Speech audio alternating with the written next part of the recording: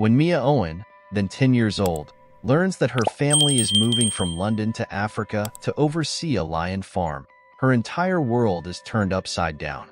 Mia finds happiness again and forms a unique link with the developing youngster, Charlie, a gorgeous white lion. John, Mia's father, chooses to put Charlie in an enclosure far from people when he becomes too elderly to be kept in the house. Following Charlie's injury to Mia's brother Mick, Mia's parents restrict her from seeing Charlie, threatening to sell him for cash if she does. Mia, though, disobeys her father's orders to keep Charlie at a distance. Mia is outraged to learn that the property she lives on is selling lions to be shot by trophy hunters in order to generate money. Her father chooses to sell Charlie as payback.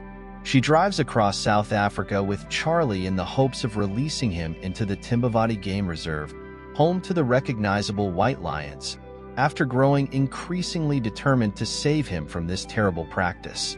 But Dirk, a trophy hunter who works with John, is determined to make Charlie his next trophy, so he travels across the nation to capture him. In an effort to prevent Mia from being jailed by the government for sheltering a dangerous predator, Mia's family also pursues them. Charlie and Mia arrive at the Timbavati Game Reserve when they are ambushed by Dirk and his friend. Charlie defeats Dirk and makes his getaway with Mia.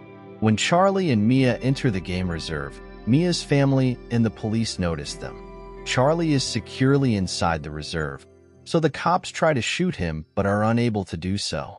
When Mia and her family return to the Timbavati Game Reserve later, they are thrilled to discover that Charlie has gotten married to a lioness and is the proud parent of a litter of pups.